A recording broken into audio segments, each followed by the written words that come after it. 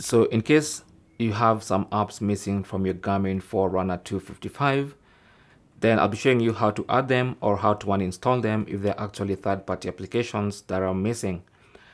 Now, if you go into the main page and you scroll through your system apps, if you go to add, you can actually see other system apps that are not necessarily in the first list. For instance, if you want e-bike tracking, you can add it there. Don't save as favorite, and it's going to be added to your list. Just if you go back just like that, save changes, there you go. You can see the e-bike has been added, and now you can scroll and use that application. Now if it's a third-party application you want to install on the watch, then simply go to the Connect IQ application. So make sure you install that app. It's free on the App Store, so make sure you go ahead and install it. And once you install it, let me just quickly show you where it is on the App Store. There you go. There's the Connect IQ store.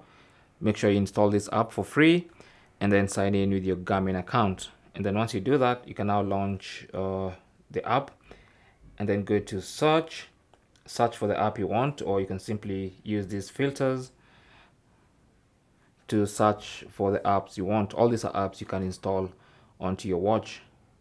Some are paid for, some are free.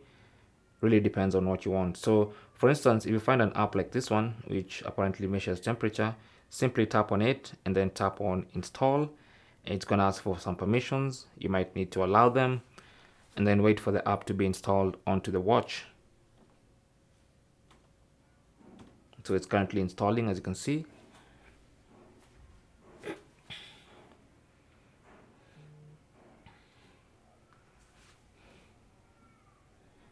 And so once the app has finished installing, you should now be able to access it from the watch. So I'll press the start button and then scroll through the list of available apps, and you can see our temperature app is now on the watch. So you can go ahead and use it the way it's meant to be used, I guess. But that's basically how to install apps on your Garmin Forerunner 255. Thanks for watching. Leave your comments and questions down below, and good luck.